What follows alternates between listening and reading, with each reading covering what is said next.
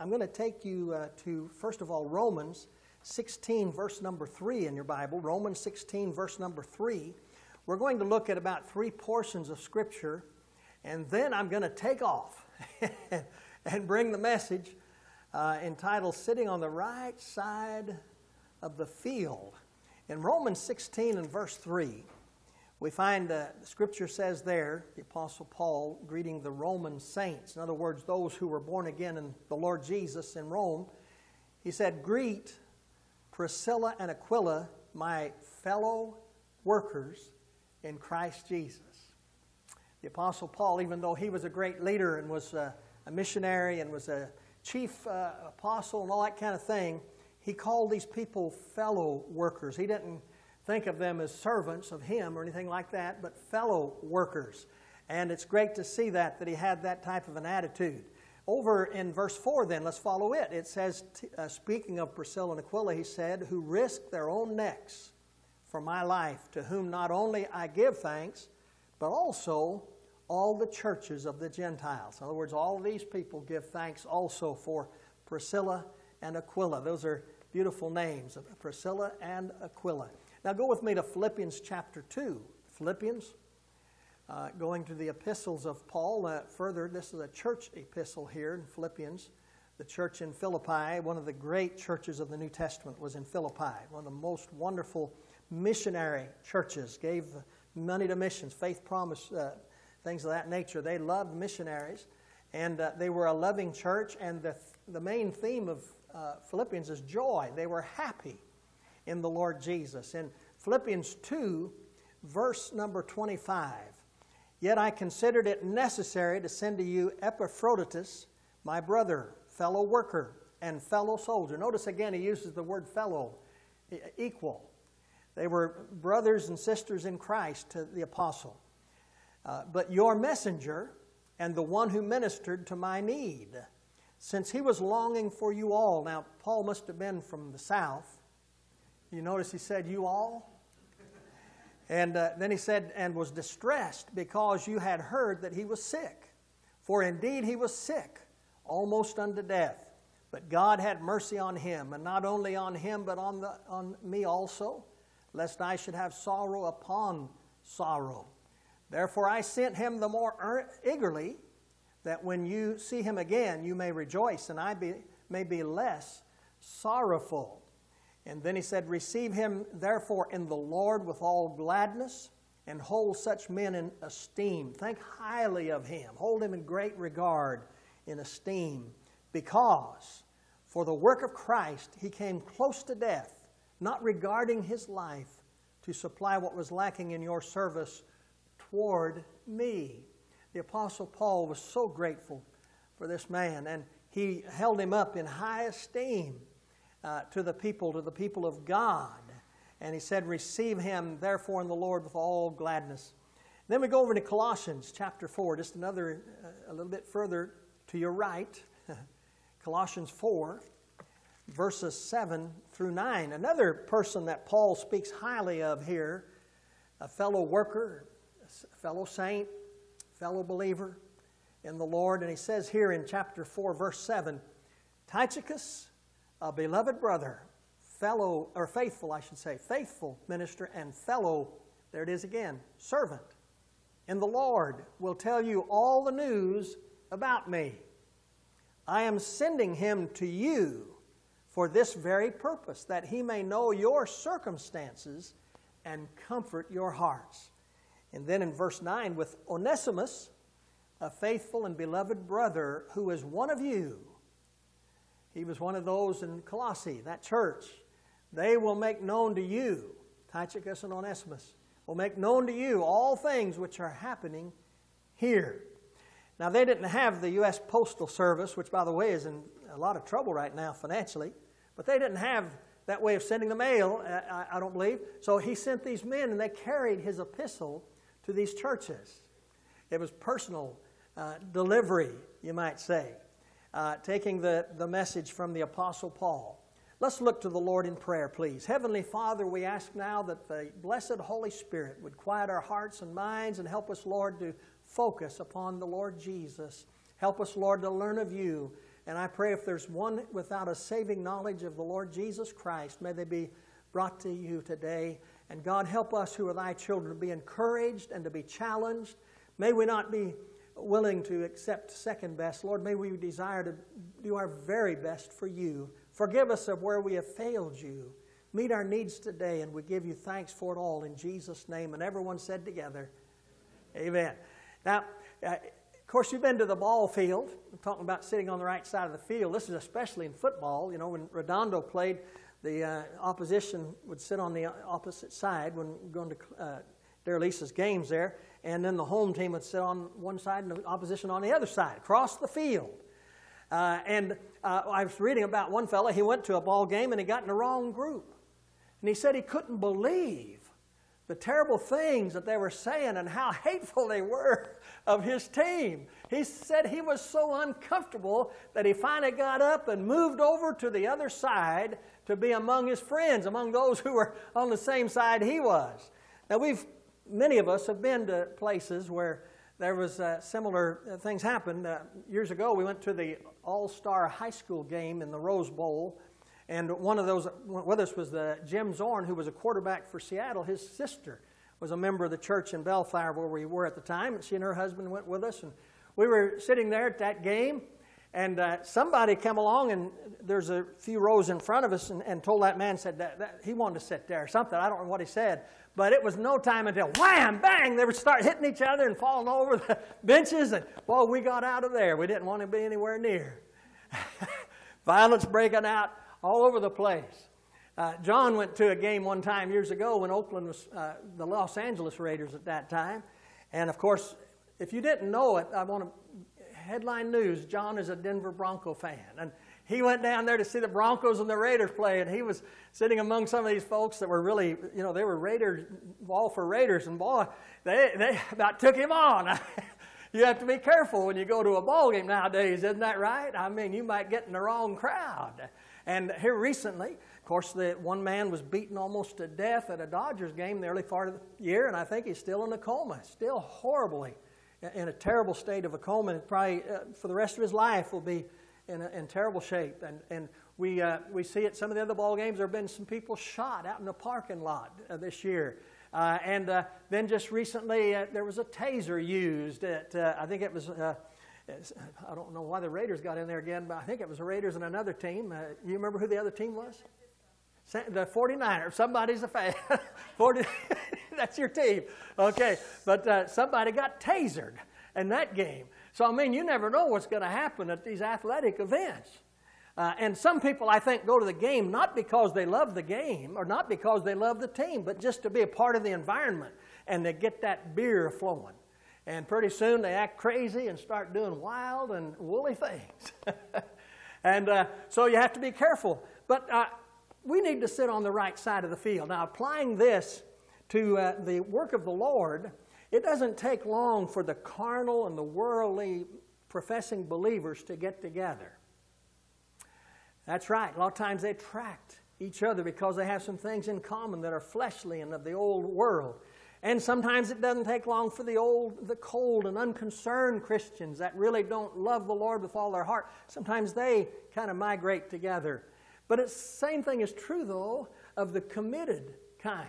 Those who are really committed to the Lord. And sad to say, the complaining Christians, they always find each other. Have you ever noticed that? Somebody's unhappy about something in the church. Don't like the color of socks the preacher wore Sunday. Pretty soon, several people get together and start complaining about things. They always find each other for some reason. I've seen that over the years. That happened many times. But I'm thankful that those who are really sold out to the Lord, we call them around Redondo Hills the core, C-O-R-E. They're the core of the church. They're the heart of the church. And you'll find most of them on Wednesday night. When we have our Bible study and prayer, you'll find many of those folks. They're the core of the church. And you'll find them on Sunday night when we begin Awanas in a Generation for Jesus tonight. And you'll find them at places like that because they just love the Lord and they can't get enough of it. They just want to be there every time the doors are open. They don't want to miss out on anything. And so that's great. And I want to be on the right side of the field. How about you? I want to make sure the devil knows which side I'm on. I want to make sure my neighbors know which side I'm on. I want to make sure everybody knows which side I'm on. I'm on the right side of the field. Now, notice some things in your notes. If you'd take these notes and just fill in the blanks. First of all, I want to be identified with God. I want to make sure I'm identified with God. I want to be identified with His truth. Thy word is truth, the Bible says. And it says, Jesus saith unto him, I am the way, the truth, and the life. No man cometh to the Father but by me. That's John 14, verse number 6. And then I also want to be identified with compassion. God's people need to be a compassionate people. We need to love people. We're in the people business, if you want to call it that. This is God's business. This is God's ministry, God's work. And I want to be a part, identified with compassion, praying for the lost, having compassion for the lost, for the homeless, for those who are down and out, those who are without a job, those that are going through a divorce, those who are who've been experienced by a death, the loss of a loved one in death. Whatever it is, we need to have compassion, and I want to be identified with that. Jesus said, or it tells us about Jesus in Matthew 9:36, but when He saw the multitudes, He was moved with compassion on them because they fainted and were scattered abroad as sheep having no shepherd. He had compassion. He was moved with compassion. He had a tender heart. And how we need to be moved to compassion to do what God has called us to do. Our missionaries are people who have compassion on the mission field. And this is our mission field. This is where God has placed us and how we need to have compassion. We also want to be identified with God in the area of eternal life. That's the message of Redondo Hills, to preach that God is life. In John chapter 6, verses 68 and 69, the Bible says in verse 68, then Simon Peter answered him, Lord, to whom shall we go? Thou hast the words of eternal life. And we believe and are sure that thou art that Christ, the Son of the living God. Yes, we have the words of eternal life. I was reading about Mark Twain one time, and this story told about him, said he'd received an invitation to visit the king of a great country, Samuel Clemens, who was known as Mark Twain.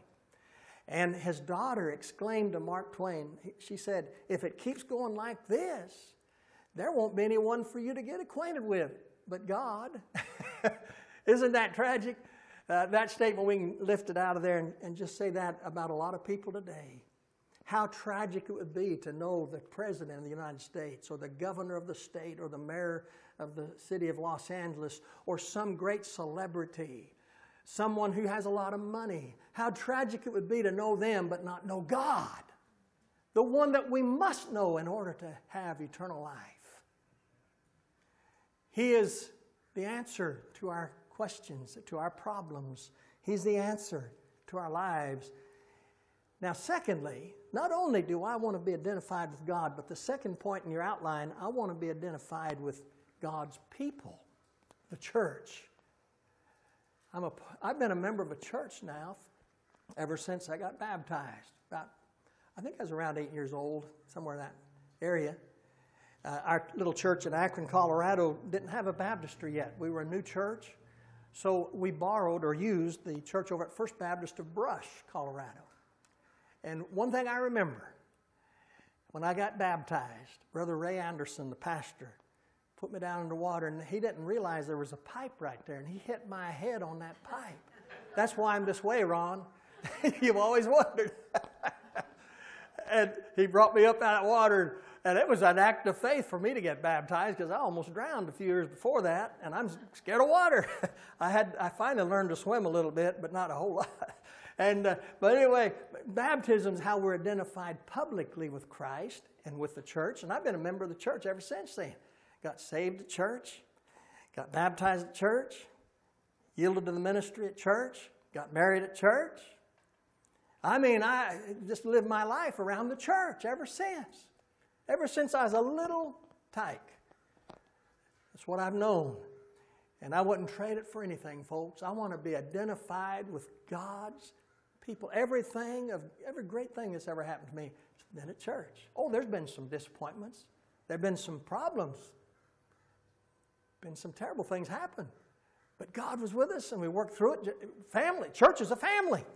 And you go through things together. And in spite of all the weaknesses of God's people and my own weaknesses, I want to be identified with the church, with God's people. There was an old man one time everywhere he went, he had a can of that WD-40. You know what I'm talking about? And he always had a can of that with him. And every time he'd hear a squeaky hinge somewhere, he'd take that thing out and put a little WD-40 on that squeaky hinge. Well, that's kind of the way we ought to be. We ought to have the oil of human, kindness with us all the time. Every time the opportunity comes, spray a little bit of that human kindness on there. Let God use us, work through us all the time. Over in Philippians 2 and verse 5, the apostle said, "Let this mind be in you, which was also in Christ Jesus." Christ was humble. He was humble. He was strong.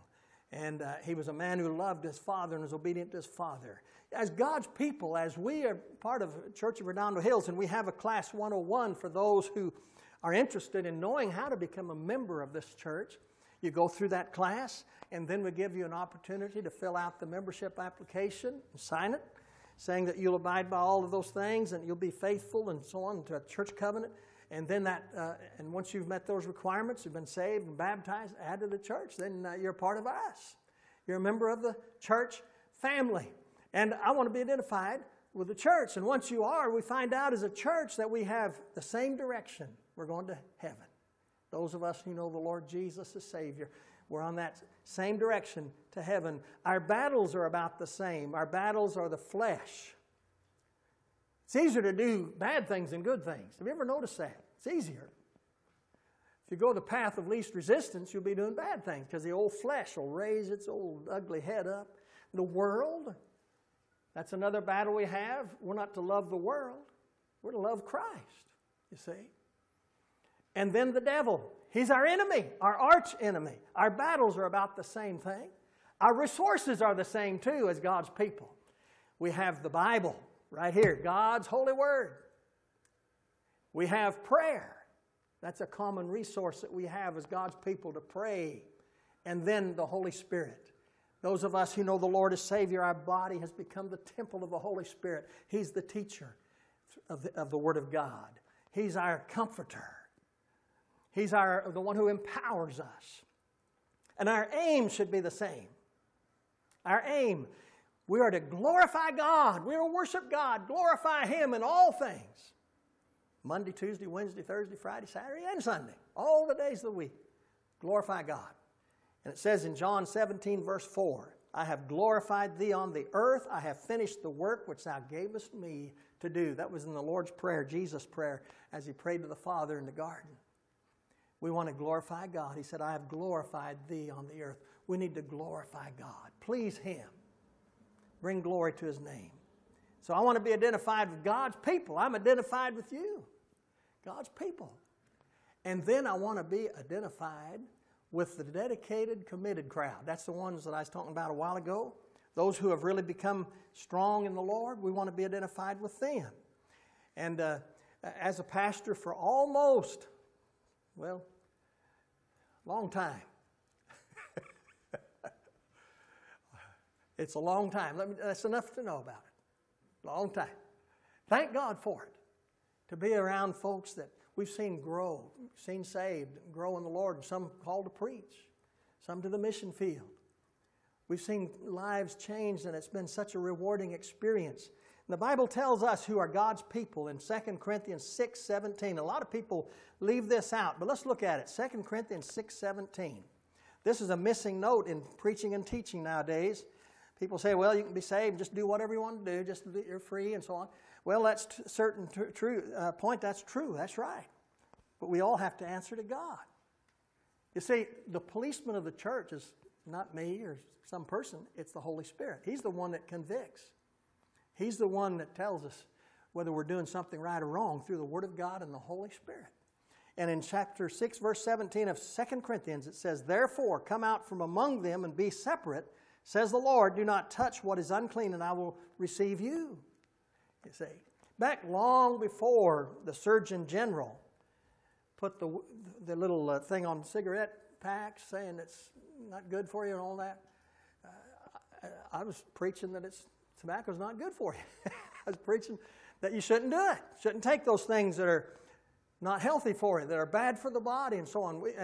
Other preachers, they were preaching the same thing, and we thought we were crazy. You know, they'd say, man, look at those crazy Christians preaching against. Now it's the in thing, not smoke. You know, that's the in thing. It's the politically correct thing, to the point they've even taken freedoms away from people in the guise of that. I mean, personal freedoms. A lot of our freedoms have been infringed in the country. So, but the Bible says we're to come out and be separate. Abraham was called by God first. He said, come away. He called him out of a country to lead the children of Israel, to be the father of the nation of Israel. You see, it's a teaching of the entire Bible. And I don't look at it just as separation. I look at it, first of all, as consecration. I'm to put the Lord first in my life. I'm to give Him my all first. And if I do that, the other part's going to take care of itself. Once I really give my life to the Lord and realize He's a holy God, the other things will take care of themselves. Some people say, well, I don't think I want to receive Christ because it might change my life. I won't be able to do what I want to do. Yes, you can do what you want to do. He'll just change your want to. Don't worry about it. Trust Him. Put Him first. He'll take care of those things. The Bible does not teach isolation. Jesus ate with the publicans, didn't He? Matter of fact, the Pharisees, those do-gooders, they were the ones that gave the Lord the most trouble. We're not taught isolation in the Bible. We're to go to those that need the Lord. Luke 19:10, for the Son of Man is come to seek and to save that which was what? Lost. He sends us into the mission field. Yes, I need to identify my life with people who please God. And that's what we do. Like on Wednesday night, I'm saying. The separated crowd, or the dedicated, the committed crowd. One of the men in the Bible that comes to my mind, first of all, when I think about really pleasing God, really doing what God wants you to do, the man that comes to my mind first is Enoch. I don't know about you, who comes to your mind first, but Enoch comes to my mind in Genesis 5. And Elijah, that's right. But Enoch, it says, walked with God. What? And Abraham walked with God. He was called a friend of God because he walked with God. But Enoch walked with God. And Enoch, one time, he was walking with the Lord. He got a little way too, this kind of way I imagine it. He got too far away from his home, and he said, Lord, I need to go home. It's getting dark. And the Lord told him, said, man, I'm enjoying this so much, Enoch. I just want some more time with you. And so Enoch said, all right, Lord. Walked a little further. Finally, the Lord said, hey, Enoch, why don't you just come on up here? You're closer here than you are back to your home anyway. And the Bible says he was not, for God took him. Yeah. Enoch's one of those men who died in the Bible, he never died. I mean, God just took him. Amen. They couldn't find his body because the Lord just took him on home. Wouldn't that be a great experience to walk with God like that? D.L. Moody was a man who really walked with God and who really wanted the power of God. And he prayed and prayed, said, Lord, fill me. And he said, I want to see a man who's completely 100% dedicated to you. He said, I've never known a man like that. And he gave his all to the Lord. And one time when he was in Chicago, he was so overcome by the power of God, he had to go up to a friend's hotel room and he said, Lord, please take some of this back. I cannot handle it. And when he died, he said, I still haven't seen a man what God can do through a person that's totally 100% committed to the Lord. Even though he'd seen thousands and thousands, maybe even millions of people come to Christ through his ministry in his great crusades. Oh, how we need to learn the secret to just walk with God. Don't worry about pleasing man. Let's just be concerned about pleasing God. Because that's what it all amounts to. Only one life. It will soon be past. Only what's done for Christ will last. I want to identify my life with people who please God. I need encouragement, so I want to be around people who encourage. I don't want to be around people who are going to pull me down and discourage me. I want to be around people who are going to encourage me and lift me up. It's great to be around people like that. That's one reason I love Brother Clayton so much. I consider him as my pastor down there in Houston. Pastor Brother Clayton, been here a couple times, revival meetings. But he always encourages me. When I'm with him, I just feel so good. It's just great to be with him. And if he tells a joke, I love laughing at his jokes. They're funny, but I just love being with him. And I like being around people like that. How about you? It's encourage and lift you up. And then I want to be identified with those who are used by God. The Apostle Paul said there in 2 Timothy 2, speaking to Timothy, his preacher boy, this young man, he said, "Nevertheless, the foundation of God standeth sure, having this seal. The Lord knoweth them that are his, and let every one that nameth the name of Christ depart from iniquity. But in a great house there are not many, or only vessels of gold and of silver, but also of wood and of earth, and some to honor and some to dishonor. If a man therefore purge himself from these, he shall be a vessel." You see, we're a vessel. You and I are vessels. And he said, if you'll purge yourself from these, you'll be a vessel unto honor, sanctified or set apart, and meet for the master's use, prepared unto every good work. You see, God doesn't have to use just anybody. We must meet his criteria.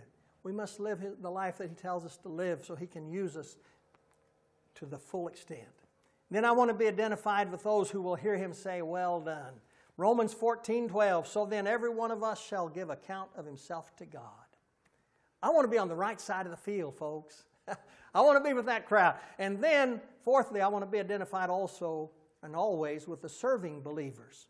I want to be identified with the serving believers. How about you, with the serving believers, those who are willing to serve God with all their heart and mind and soul? In the Gospel of Luke 9:62, "And Jesus said unto him," he was giving tests of discipleship, he said, "No man having put his hand to the plow and looking back is fit for the kingdom of God." He didn't say he won't go to the kingdom of God, but he's not fit, you see.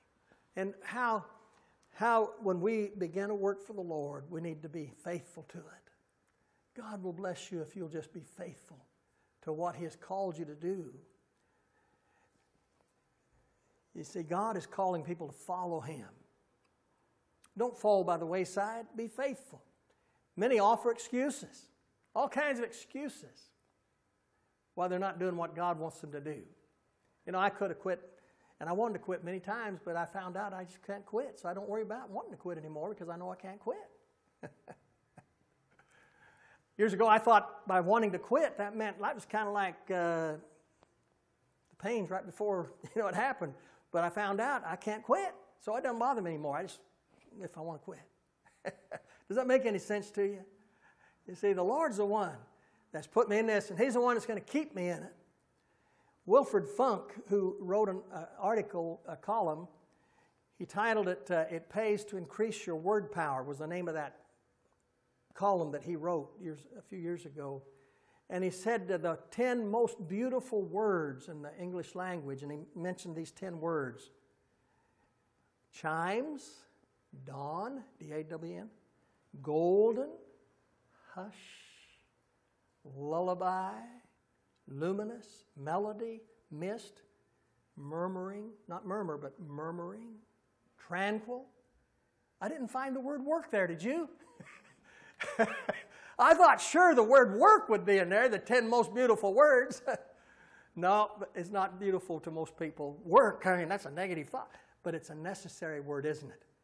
We need to work for the cause of the Lord Jesus. So I want to be obedient. I want to be obedient seeking others. Someone observed when they read about the Samaritan, Good Samaritan. Remember, some of you may remember that story, how that the Samaritan ministered to the needs of the unfortunate victim of the robbery, but the priest and rabbi went by and they just went on by the other side. They wouldn't help him. I guess they must have been taking a survey, and the Samaritan went right to help him. Sometimes we use, surveys are good in the rightful place, but sometimes we use surveys as a way to keep from doing what God wants us to do. We just study the matter and study it and study it and study it, and we don't do anything. One preacher, this was down in Texas, about Fort Worth, he said to the people, let's do something around here. He was getting kind of, discouraged if people wouldn't do it. He said, let's do something around. Even if it's wrong, let's do something. Sometimes we find out that it's wrong by doing it, just try it, test it, and see. It's worth a try.